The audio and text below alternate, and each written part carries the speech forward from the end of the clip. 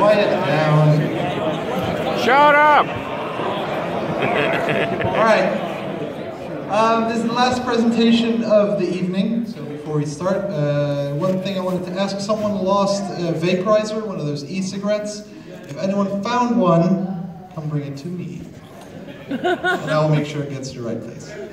Other than that, so this is the last presentation by CCP Quant. After that, at 7, everyone has to be out of the building, including your stuff, like jackets and stuff. Go somewhere, have dinner, and then this opens back up at 9 for the party. Alright? So, without further ado then, CCP Quant.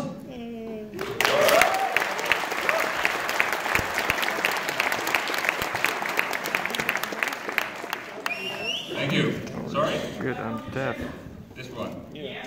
Keep on doing it. And get a job. I only have one. Thank you all. Thank you for having me here. I just want to see from the crowd who's been to Amsterdam before? Oh, so many repeats. Who's been to FanFest? All right. Who's going to FanFest this year? Well, sorry. Not here. Who's never heard of me before? Really? What next? All right. How many of you know any programming? Awesome. I took the risk and decided to include a lot of code in the presentation, so I'm glad to see so many hands though. Code gang. All right. So without further ado, let's start. So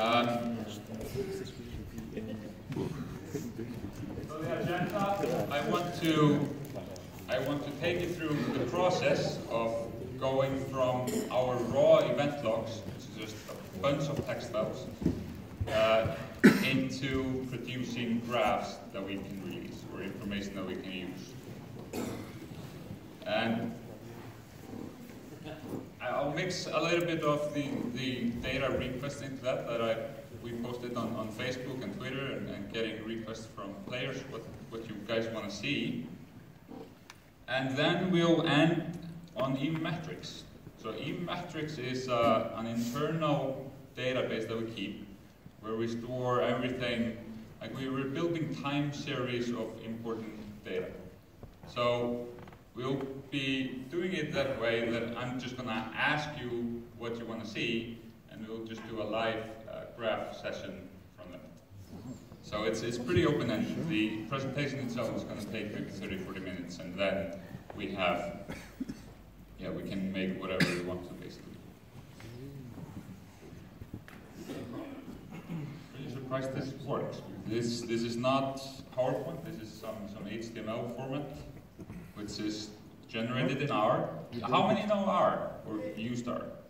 Yeah, actually more than I expected, like 10 people.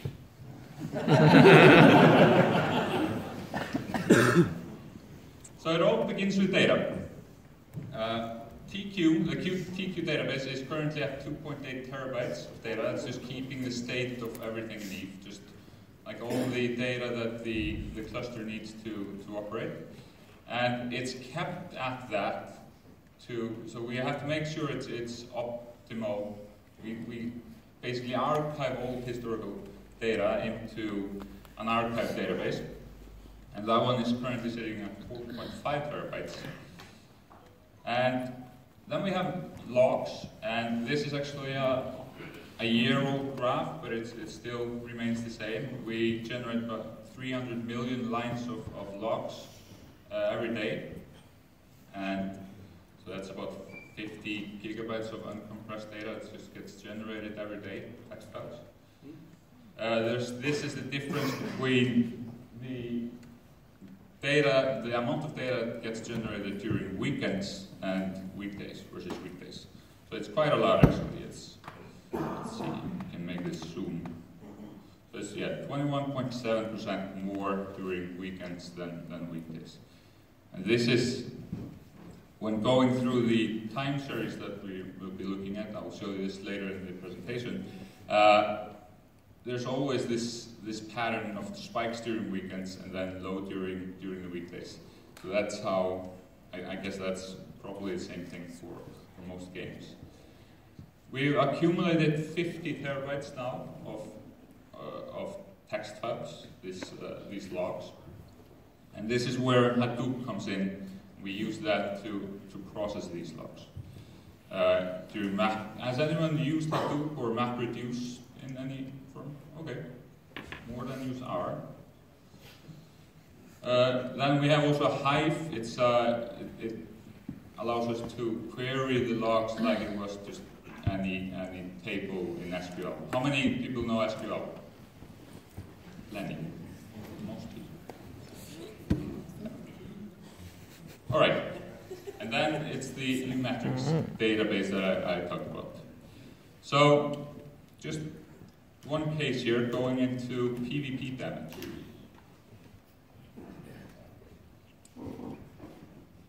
So in EVE, all PvP damage, basically all damage in EVE, but here, for this case, I'm taking PvP damage.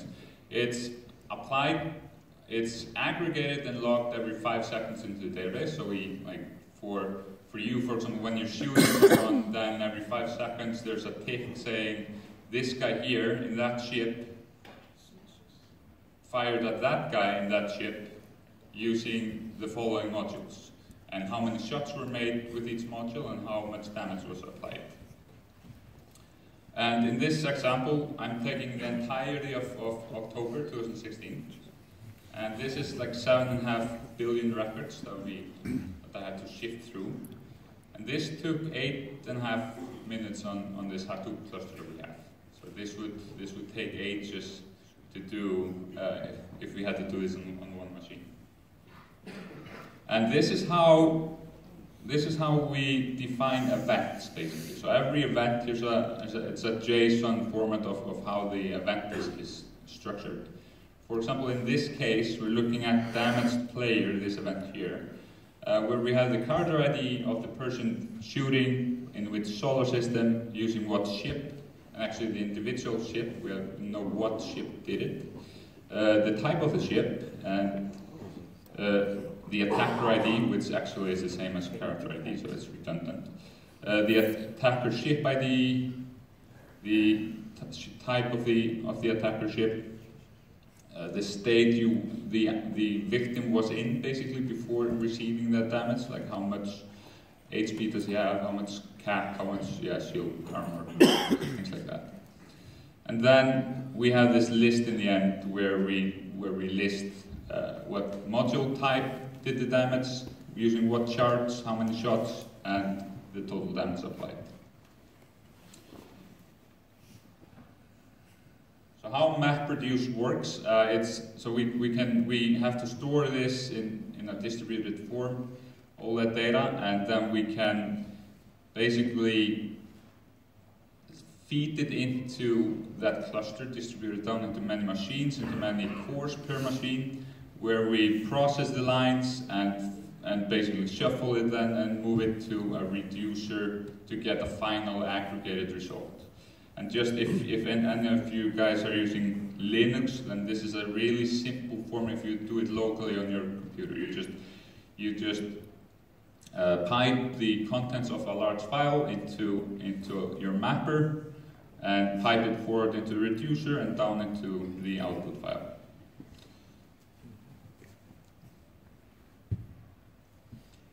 Now, here's the code just that I used for this instance. We're just reading line by line from the text files we get, and this function is running on multiple cores on multiple machines, basically, and it gets, like, we distribute all these log lines down into these clusters, so it gets just each one gets a subset of all the lines. We have to split it. It's tab separated in this case. It's not the JSON ones. And then we have our own event parser, basically, that reads the line and just makes sure, in this case, we just take the damaged player event. and just take the next line if it's not that type. And then this is the list that I was talking about. I have to basically, for what I do here is saying for each solar system and each type of the attacking ship, of the victim ship, and the type of the attacker ship, and the module type and charge type, and actually none shots, I'm summing up the total damage. And then I have to output the results into the reducer, which basically does the same, but now you have, the reducer now has all these types basically as keys, and it's summarizing the output of all the mappers. So I'm definitely boring everyone who doesn't know map reducer coding here. No worries. It's just to show you basically the code behind this. So running this on the cluster, and then I load the results into R. And what I do in R, I basically load that TSV file, which is it's a tab separated file containing the solar system ID, ship type ID, and so forth. Deciding on that the number of shots and damage need to be double. Got some integer overflow. That's important. And then I have to aggregate it a little bit more. So now by these keys you see over here, I'm summing up the number of shots and the total damage. So now we have our data set. And it looks like this. And we have 1.8 million rows to work with. One more thing, just... Whoa. That's a little bit large. One more thing, just to make it easier to work with, and for us later also, I've resolved a lot of these IDs into names. Obviously we're not locking the name of the ships, all these strings, because we have all these just IDs that we can look up in the database. What is this ship type ID? What's the name of the ship? What group is it in? And what category is it in? And so forth. Same with the solar system. We want to get the solar system name of it and the region name and so forth. On top of that, I made, and for the rest of the graphs here in this section, I just made sure that the thing that's being shot at is a ship. So, because structure damage makes the data really not as fun, because it's just there's a lot of grind, of course, that happens. So here we're just focusing on PvP combat between ships. Actually, where the victim is ship, there's still some structure damage coming from structures. So the resulting table looks like this. So you have all these character columns just for making it easier, and a final value of 936,000 records. One more basically variable to make is the damage per shot, basically. So how of every shot you're doing with with all that deep nesting of items you're using to make that shot. Want to see how much damage is actually done in each one.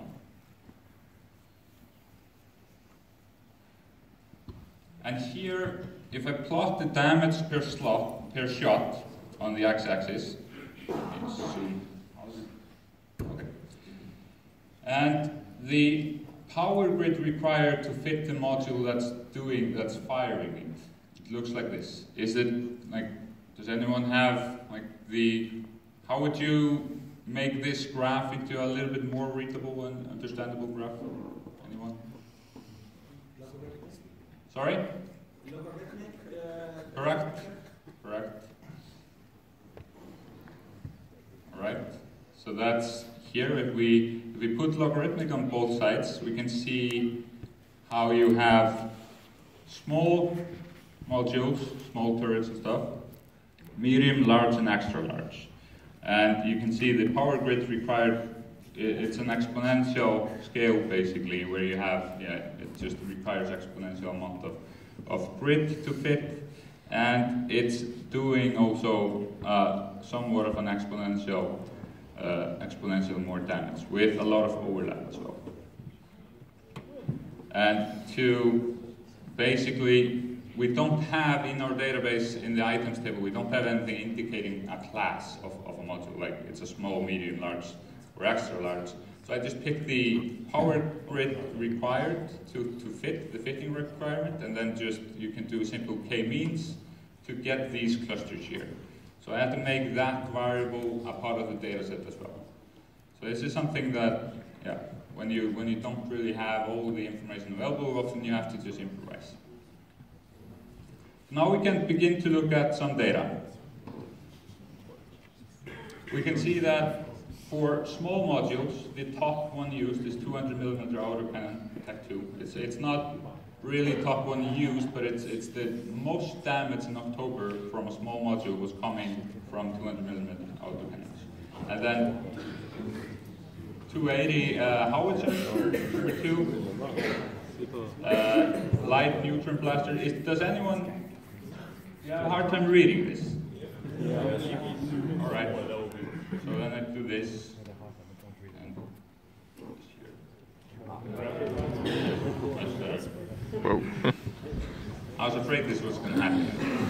It happened in Vegas. I just derailed it a bit, but I had a presentation in Vegas, and the screen was actually smaller than that, and the audience was just far back, basically. So and I had dark graphs as well, and it was really bright in there. No one could read anything. I had to read over every single graph and try and explain what people are looking at. So it was just flat faces. Try to make some jokes and some graphs, and people didn't get it. So that's why I'm here coming prepared now. So that's the top list here. For the medium ones, you have the rapid light missile launcher, 250 railguns, heavy assault launcher, 720 howitzers, so forth. Large 800mm. So a lot of that, and pulses, large pulses. Neutron blaster cannons. Where's the first railgun actually?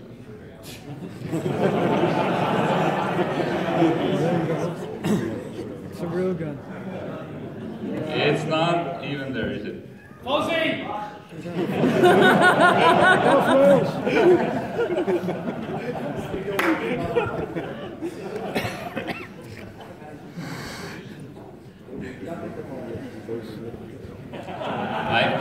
Maybe I should give Fawcett just a mic. It's going to be a lot of this, maybe.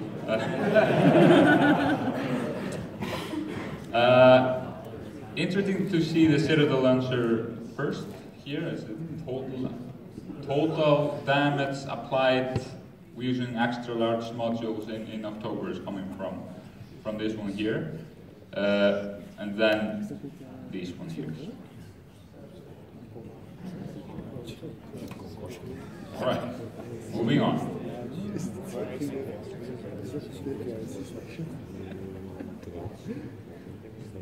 I'm going to do the same thing here. Let's see.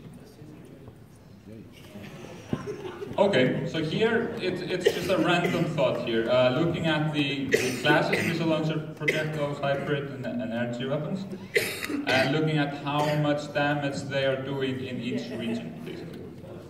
It's pretty uniform in the void. Geminate, it's missile launchers mainly, and it's still pretty uniform. It's here in Syndicate, you can see missile launchers are preferred, and then hybrids and projectiles. Energy weapons, not. Tenel, let's go over the glaring ones. Singlison, it's a hybrid weapon, hybrid used mostly there. Missile launchers, is there anything? Fate, missile launchers. The Citadel, hybrids. Sorry? Black Rise, hybrids. Where's Bell? No damage is there.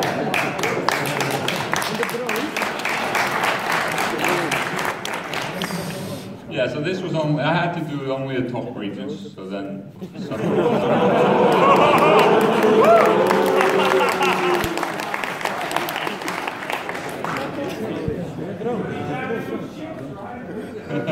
yeah.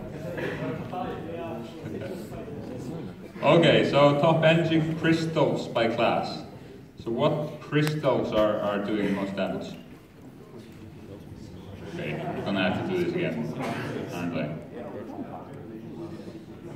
Small Imperial Navy, multi-freak, Aurora, Scorch, Hunt, Gleam, yeah, Tech 2 here, and Imperial Navy ones. For the medium, really similar. But it's pretty, you can also see that it's really mostly 6 ones doing most of the damage. Large, similar here. Sansa multi-freak in Excel. See? And here is the damage per shot. And this is, I was almost inclined to skip this one because this depends, for small sample sizes, like ammo that's not used a lot, for example. You'll see this later for the missiles or something. If there are really few really good shots, it's gonna offset the ammo type basically. Most damage per shot in small ones through Sansa X-rays.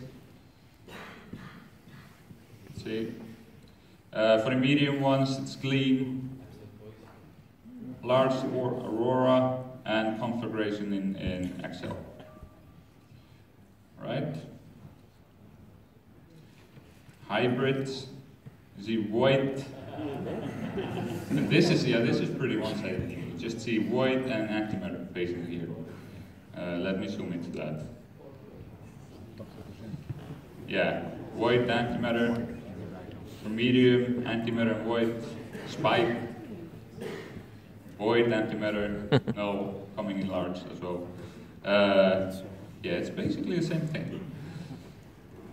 So a lot of, not too much usage from the other ones, but like that's also the let's see.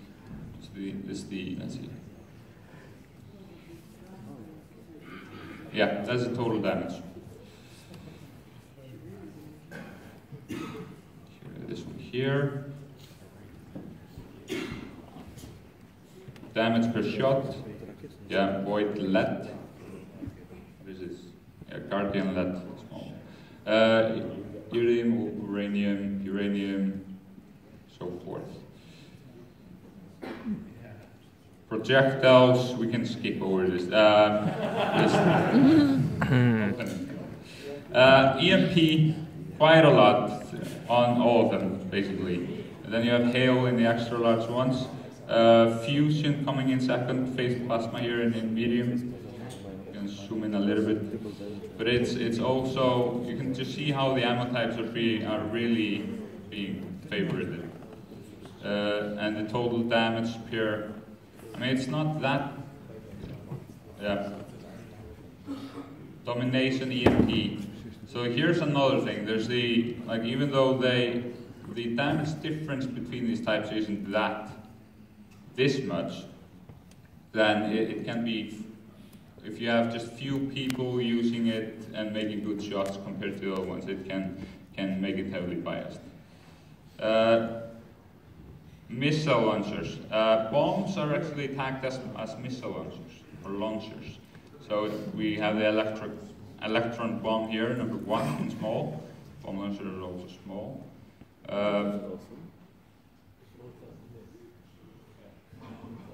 Let's see.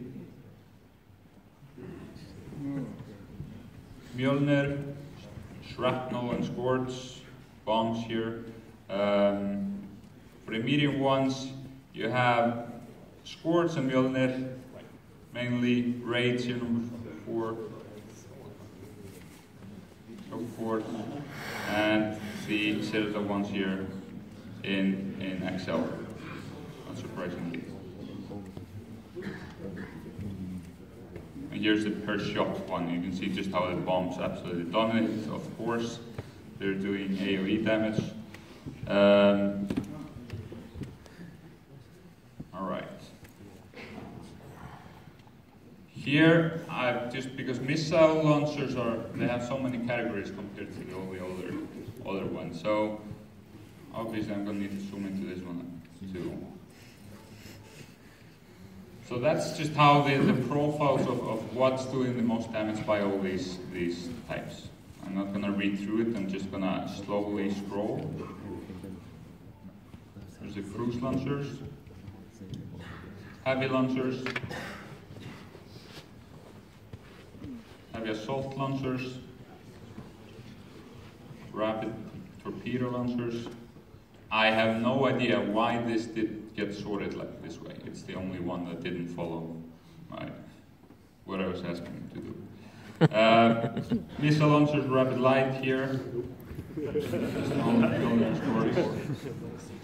Okay, there's 2 here. 3. Give it up. He's throwing you. And yeah, rockets.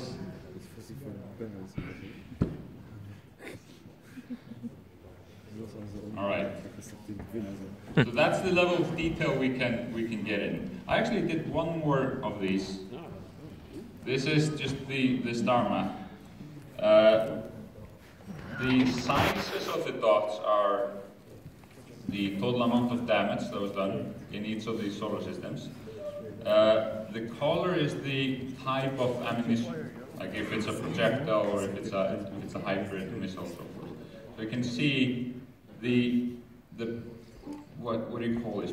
It's not really purple. It's like bluish. Oh, it's purple here. On my screen, it's a little bit more blue. It's projectile ammo. So you can see it's mostly the projectile ammo is doing the most damage in all of these regions. The one here, for example, that's blasters. The reddish, brownish color. Cobalt Edge, advanced torpedo. But you can just see how projectiles are just for the entirety of the star map. It's just dominating here.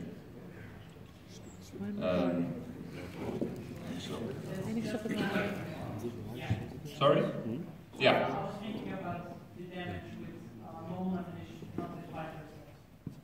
Exactly.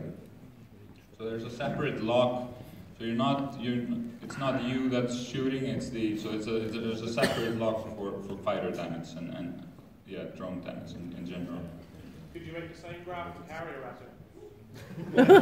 I could.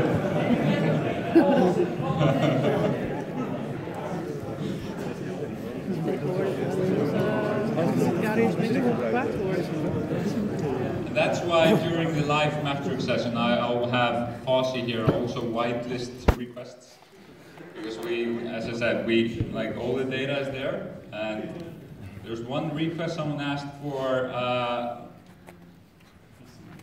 all this, like for all these solar systems, get the total mining that's being done, and then cross-reference with how many mining parties are being killed, and try and find the ones where a lot of mining is being done and no killing.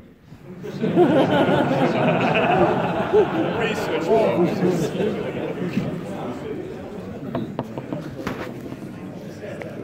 One interesting request from the web, from what Facebook recalled correctly, was the NPC bounties. And if you're following the economic reports, people have been looking at this picture here. This is the yellow line are bounty prices that's being paid out every single day. And it was about 1 trillion a day, bounty prices. And since the war ended, basically,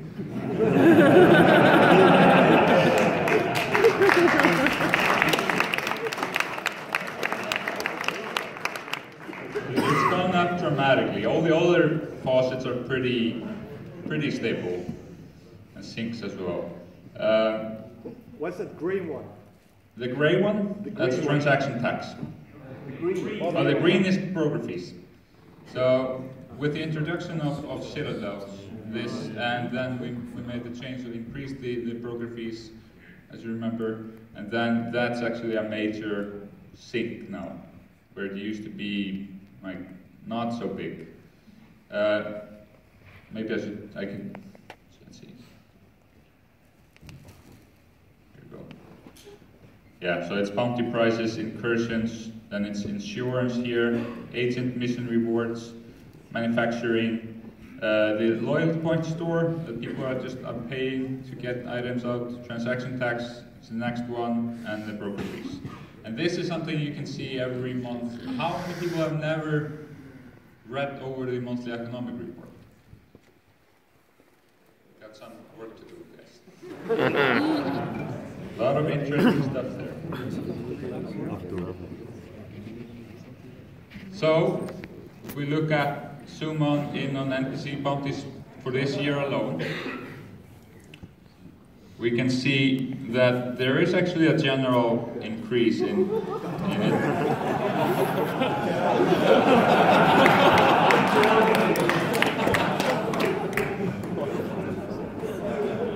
Yes.